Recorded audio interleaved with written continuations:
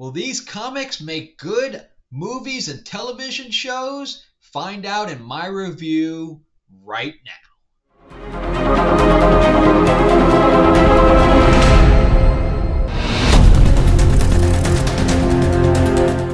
All right, we're back for episode 12. I made a mistake on the last one. I thought it was 11. I thought it was 10, but it's actually 11. So we're back here to talk about comics because the new ones come out tomorrow. So I'm finishing up my thing here. So these are the rest of the books from last week, so we can kind of keep the length of the show a little bit smaller. So I kind of broke it up into two pieces. All right, so we're going to start with X-Men. So I don't usually collect X-Men, but we have this really weird coupling of Emma Frost and Tony Stark. And there was a huge attack on Krakoa, which is, from what I read in the past, it was like a living island that they fought at one time. So anyway, and defeated. So I guess they just brought it back. But here, we see the aftermath of the attack in Krakoa, and the Emma doesn't know who died. Emma's like in disguise for a piece of this. I'm not sure what's going on. And Kitty, who becomes like a ninja, decides that Firestar is actually the traitor. So she goes after Firestar, and I'm a fan of Firestar from back in, Spider-Man and His Amazing Friends back in the early 80s. And her new costume just doesn't look good at all. So then she talks Kitty off the fact that it's not really her. And so here's Kitty in ninja costume going to attack Firestar. And so I guess she's being protected or whatever else. So she's fighting these guys. And,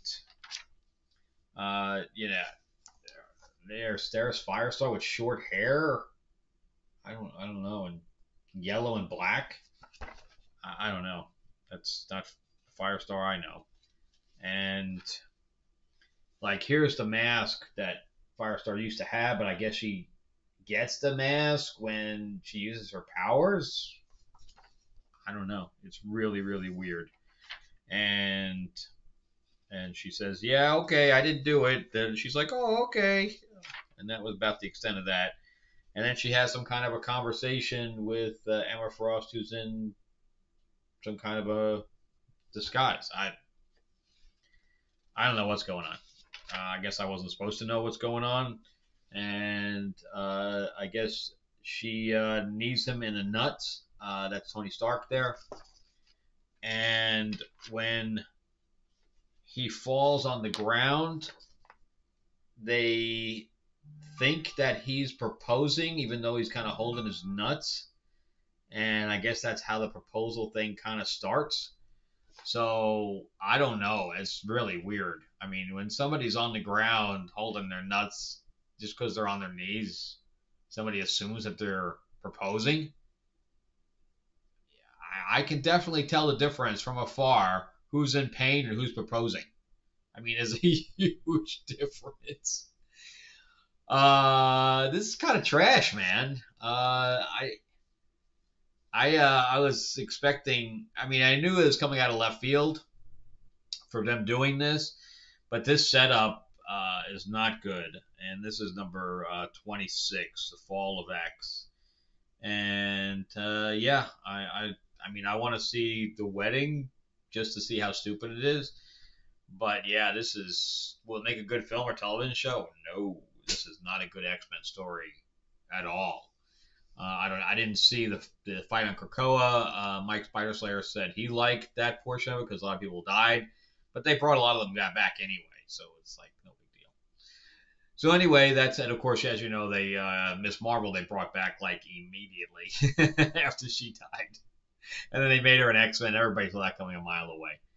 All right, so Magic Order. So I thought the first 5 issues were pretty good. This is a Mark Millar, and I really like the beginning of this. So you have Mistress Albany or whatever.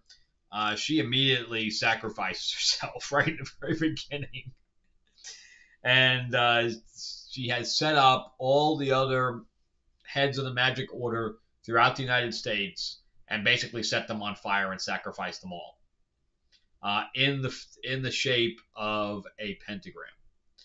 And she took the guy that was in the painting and brought him out, and she sacrifices herself. And she's like, "Yeah, I wanted to be dead anyway," and that's pretty cool. She just kind of worms away. She just falls into worms. And but then he goes to basically kill everybody. And here's this 2-page spread showing the pentagram on the United States from space. And there's an actual astronaut going, "What the hell is that?" That's a little weird. That was a little weird. But I guess they wanted to do some point of view. And then, really, Mark, we had to have space whales. It's bad enough it's in Star Wars now, much less anything else. We should not have space whales. So anyway, we have a big fight coming, and Cordelia shows up with her whole army and says, "I'm now controlling your army," and I like all that, and then it just goes off the rails, man. It just goes off the rails. She says, "Well, I'm going to get the king," so she goes off into this other guy's house, says, "I need to talk to you," and then we go into this backstory of the king and how they swap places with the other bad guy that was in the painting, and she hands him a typewriter. She hands him a typewriter so that she can change everything, and he becomes the king again, and then goes. They just talk. He just basically talks the bad guy off, and then they hug. And he's like, "I'm sorry, I don't know," and that's the end. And then they all celebrate with the new order of all these kids becoming the new order because the order is dead. And that's the end of it. So I don't think it really stuck the landing. I really like the world. I think the world really works, but I don't think it's that stuck the landing in the least. So I think I would have to have a better ending. Goes of course, I never read the other volumes, so I don't know what this swap thing was, and this king that did a regular life and took over his identity, and he says, I'd like to be a better man, and he's like, "You are a better man. That's you're the template I took to have my life and my grandchildren and my wife and blah blah blah." Yeah, so no. Will make a good film or television show? Probably not, unless not that particular story. I like parts of the story. I like her going up against her brother and all that stuff, and the brother just being a complete dick. But the rest of it, the whole ending, no. But he has a deal with Netflix, so if anybody's gonna get anything made, it's gonna be Mark Millar. So, all right, moving on to Conan. So I haven't collected a Conan book in a long time, and this is now done by Titan instead of being done by Marvel. Marvel had the rights for quite a while. And this has a very old school feel. This is like artwork look from like the 70s, which was when really Conan was at its peak. And so I guess I didn't get issue 1, so this is issue 2. But I caught up pretty quick, and Conan's out with this chick Brisa or whatever, who is a Pict, and I guess the Picts have become undead. Whenever they die, they gather them all together, and then I guess they're zombies. So we have some zombie fighting in here, but we have a lot of text.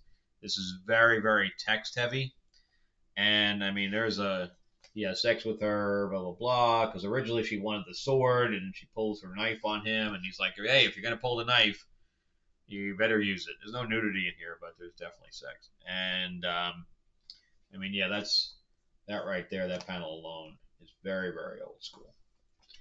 So they realize that the Pict city is gone. She's like the only one. So he goes to Samaria, I guess it is with a C, and I guess he has to fight some of his own guys. I mean, that's a really nice spread right there. So he went there to look for help, but they're getting killed by the Picts too. So they so all of his old friends are now zombies attacking him, and with the help of Brisa, who is also wounded, he ends up killing them. I mean, it looked like he was being overwhelmed, but I guess not.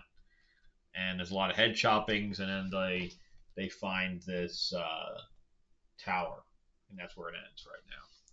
So aside from it being text heavy for really no reason, the look and feel of this is really good. It really feels like Conan.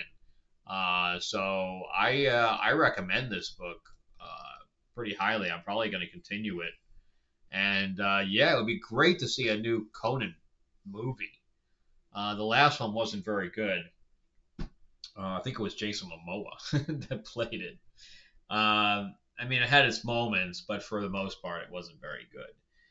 And yeah, I'd like to get, the preemptive Conan right now was Arnold Schwarzenegger, and that only the first one. The second one was with Grace Jones, wasn't even very good. Then of course we had the Scorpion King, which was basically Conan. But I'd really love to get a new Conan movie out there. This is pretty cool. I don't know. Zombies are kind of overdone, so I don't think a zombie Conan movie would make a good movie.